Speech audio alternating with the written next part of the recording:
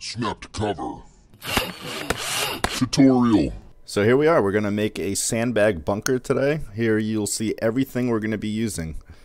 One thing you're going to need is some oven baked clay. A number of companies make this. You can usually get it at most art supply stores. We're only going to be using half in this video. It should make a wall about this size. It should cost you about 90 cents to use half of this. I think they come at $1.80 up to like $3 depending upon what brand you need. You don't need good stuff. Here we have a clay sculpting tool.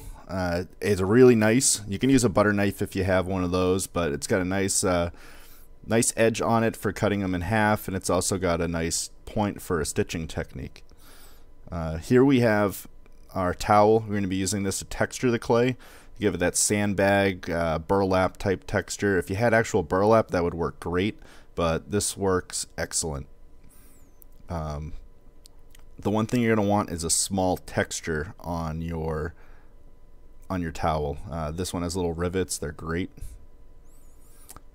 You're going to need a old paintbrush. We're going to be using this to do a dry brush effect on it. You don't want a good brush.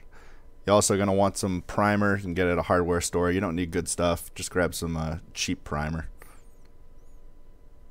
Then we're going to get some paint. Here we're using like a yellowish Vallejo paint. We're going to use a dark one, a medium colored one, and a light shade. So grab something, and it depends on what color you want to do them. They don't have to be a sandy color, but that's the way we're going with on this one. And that's the technique I used on this original sandbag. Lastly, because we're doing some dry brushing, you're going to want to have a paper towel on hand. So let's open up this bag of clay, and what we're going to use is just, like I said, split this in half. It'll make plenty of sandbags. You should be able to make a wall out of just half of this. 90 cents worth of clay. Awesome. Probably some of the cheapest terrain you'll make. So what you want to do is kind of knead it.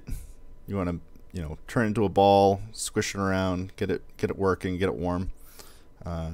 Clay tends to work a little bit better once it's been heated up, so squish it in your hands a little bit, work it back and forth. Then what we're going to do is just roll it. You're going to roll it back and forth and make it longer and longer. And eventually you'll come up with something that looks like this. This is over 2 feet long here. Just working it back and forth. Eventually you'll get to something like this. If you want them smaller, just keep doing it. It'll get thinner and thinner. Then what we're going to do is we're going to take our towel and we're going to place this on the table. We're going to want to cut this in half because it's actually too big for our towel. So just split that in half right there. Pick it up. Just be careful that you don't break it. You spent all this time making sure that it was all uniform size. You want to, you don't want it to break. Then we're going to take the paper towel and fold it over and then keep it tight. That'll give it a nice texture. You want to almost press, you don't want to lose the shape, but you want to impress that template or the texture onto your clay. And I'm going over and pressing it in a little bit. Then you're going to take your knife, find the edge of it, push it in a little bit there, figure out how big you want your sandbags to be, and then just press down. And then we're going to go ahead and do this repeatedly over and over and over and over again until we get to the end. One thing you want to do is you want to try and keep it tight. You see me going back and making sure that the towel doesn't push away a little too much. And then, ta-da! We got some sandbags. 18 pieces. That's a lot. So this right here made 1/2 of that 2 feet, made about 18 pieces. Then what we need to do is it doesn't completely cut all the way through, so now we're just going to take our knife and split those. The end pieces aren't going to have what we want, so you can just kind of throw those away. You can actually work the two ends together and make a couple more sandbags.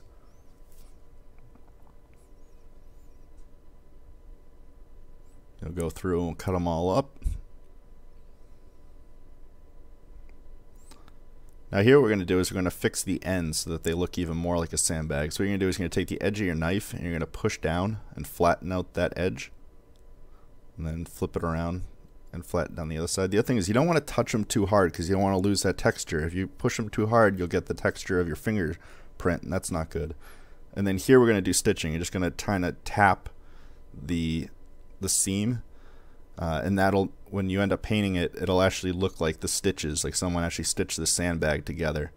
And it gives it a nice little effect, and it'll look great when you start dry brushing. So just kind of tap. You don't want to poke too hard because you don't want to go through, but you want to just do that. So we're just going to go through and quickly tap through the rest of these. It doesn't take too long, but just push flat and then run a line of dots across each side. Takes a few minutes to get this process done, but once you get into a rhythm, it actually goes a lot quicker. And you don't have to do this step if you don't want to, but it does add a nice effect. Alright, so here we've done all 2 feet or more of sandbags. Now what we got to do is actually start pushing these. You'll see that they're a little lumpy, and so we're going to kind of squish these together. They'll mold together and make a wall. The thing you want to do is you're going to want to use the towel to push them together, not your finger. Otherwise, you're going to have your fingerprint on it, and you don't want that. So what we're going to do is line them up. We're going to make an L-shaped wall here. Should make for a nice effect. You don't have to make its individual wall. You can use them as decoration pieces too. But this is a nice ER1, ER2 terrain. So make our first line, and then we'll start stacking up our second row. And then we're just going to use the paper or the towel to push down, and that'll secure them together and also reinforce that texture. So just keep doing this. Put a piece down. You want to make sure that you're putting the next sandbag in that gap, almost like a brick effect, because that's how you fill the gaps with your sandbag, so that no water comes through. If you guys ever have a mini flood, this will work perfect. You guys will be all set. You'll have all kinds of sandbag bunkers. You know how to make some more, so you'll be able to keep those mini floods under control.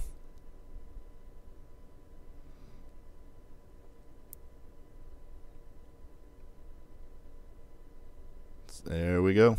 More and more, stacking it higher and higher. My goal in this was to make it so that when you got into the corner, you'd have ER2.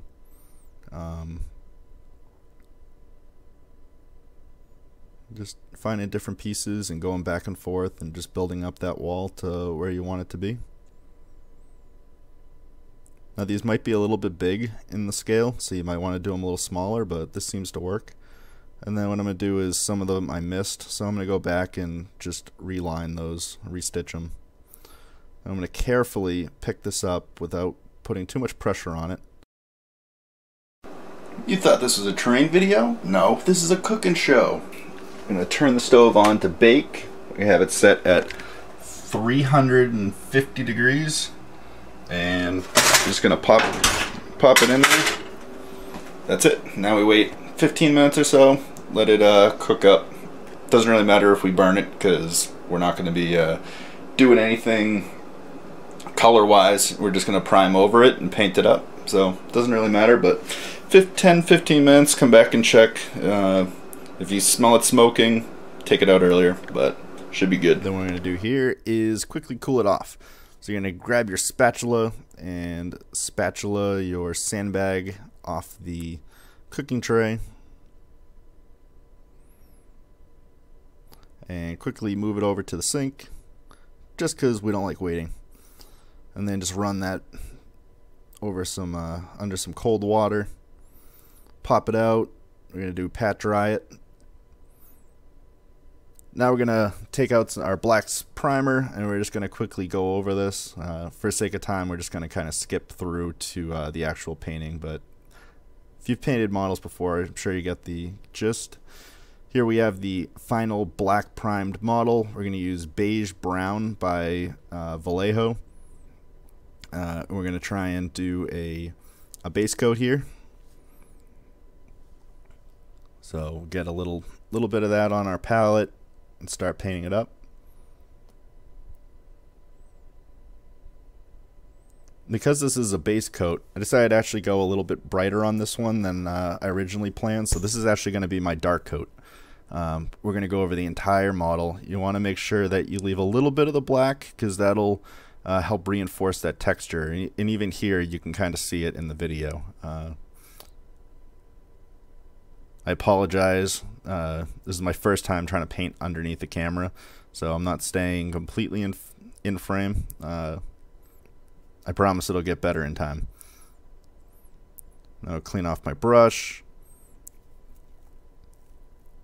and we'll get ready for the next one. Now we're going to use sand yellow. This is a little bit brighter, more of a sandbag type texture. And what we're going to do is dry brush. If you haven't dry brushed before, you're going to want to use your old paintbrush, really ragged one, doesn't matter. Put a tiny dab of paint on and then brush it all off on your paper towel. You want to make sure there's almost no paint coming off of it. You're actually going to have the pigment on your brush, but you're not going to have much of the acrylic, or the liquid acrylic. And then just brush in quick down strokes. That way the brown will be on the bottom and it'll act as a quick shading. If you run out, you can always just go back and add a little bit more, wipe it all off. And quickly go over. This is actually a little bit wet for a dry brush. Usually when you do a true dry brush, it's a little bit less, but for time's sake, decided to put on a little bit heavier. So we'll go back and forth over, make sure I catch everything, all the top edges on all the sandbags. So there you have it. And now we're gonna go over and do a really extreme highlight. We're gonna take a pale sand color from Vallejo. We're gonna barely tap this, drop it all off, and then you want to really make sure that this is dry. You're going to barely touch the top edges. Just dust it a little bit, give it that sandy texture that you want over like a yellowish sandbag, and there you have it. Now let's hopefully that was easy to follow, and here's some pictures. I hope you liked that video. Stay tuned for more. We're going to be doing some more painting videos and techniques and tutorials, so look forward to those. And if you use this tutorial and you make your own sandbag bunkers or incorporate them into your next terrain project, pop on over to the forums at snaptocover.com/forum and let us see what you came up with. Also, if you have any comments, questions, suggestions, feel free to shoot them our way. We'd love to hear from you.